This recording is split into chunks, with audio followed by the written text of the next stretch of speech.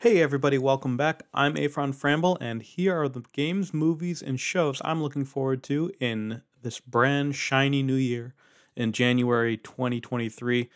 Happy New Year. We had a decent fourth quarter last year with games like Pokemon Scarlet and Violet and Crisis Core Reunion, Final Fantasy VII.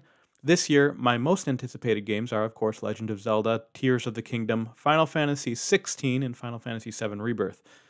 I'm not holding my breath for Rebirth in 2023, but next winter is close enough to really ride the hype train, even though I've been conductor of my own hype train since July. All that being said, January is light on game content releasing. There's nothing being released that I'm really excited for, but I have plenty to play, and I'm happy as a clam playing Pokemon games and Final Fantasy stuff. I've been playing 14, just the free trial at the time of this recording.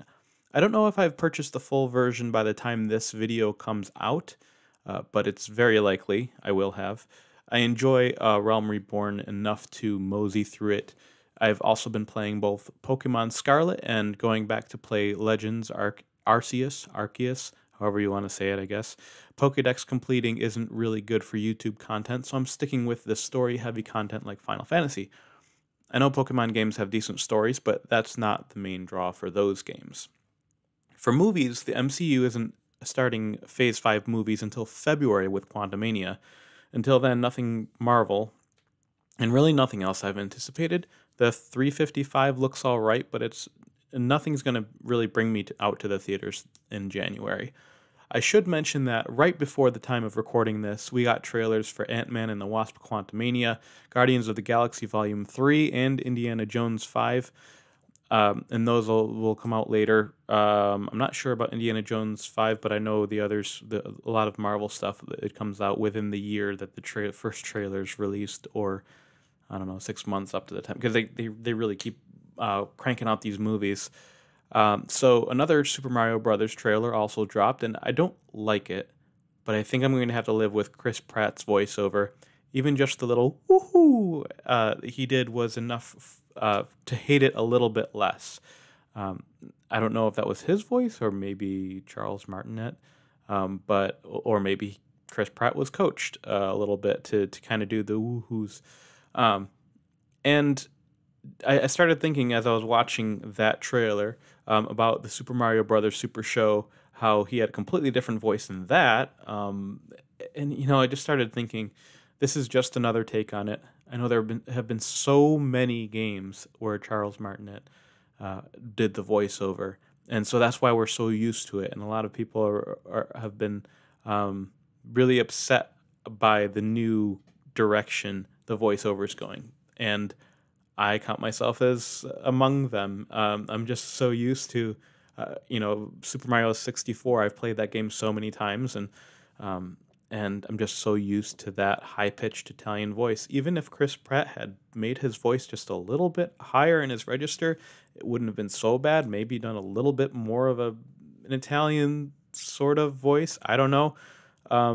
But it just seemed like Emmett from the Lego movie. But I don't know. Maybe a couple, if they throw on a few more lines where he's doing just kind of a goofy Mario noises that he normally does, like oof when he knocks into a wall or something, it might not be so bad. So I might reserve a little bit of my disdain for the casting choice. So on streaming services, there's nothing interesting coming out on Netflix. Disney Plus continues with Willow. The first 2 episodes are pretty good. I mean, as of recording this, the whole month of December should have more than when this video comes out. I don't know if I said that right, but you get the idea. National Treasure also, and season 2 of The Bad Batch comes out on the 4th. So now I know where all my anticipation will be focused on for January streaming. It seems like Disney Plus has consistently had at least one fresh property each month between Marvel and Star Wars content. Netflix tends to deliver a lot of content, and viewers have to sift through the huge pile of movies and shows to find the hidden gems. It's like the bargain bin at Walmart. I know Wednesday was really popular. I'm not sure how much of that they're going to come out with. But I watched one episode so far as of this recording, and I might go through the first season and see how that goes.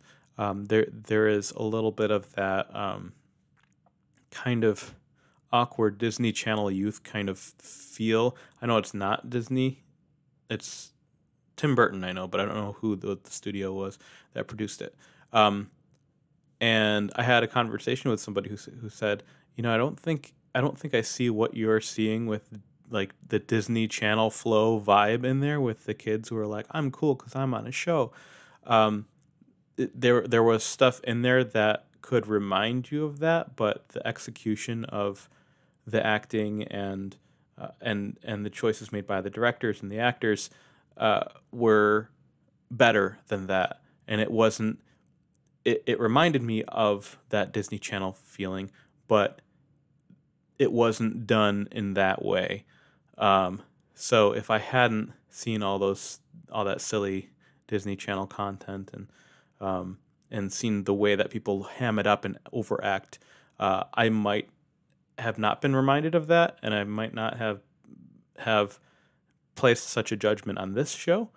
So maybe I'll also reserve my judgment on that. I'm feeling very judgy recently between that and the Mario movie trailers. So yeah, maybe I'll stay more open-minded for those. But anyway, those are the things I'm most excited for in January. Let me know what you are looking forward to in the comments, and thanks for watching.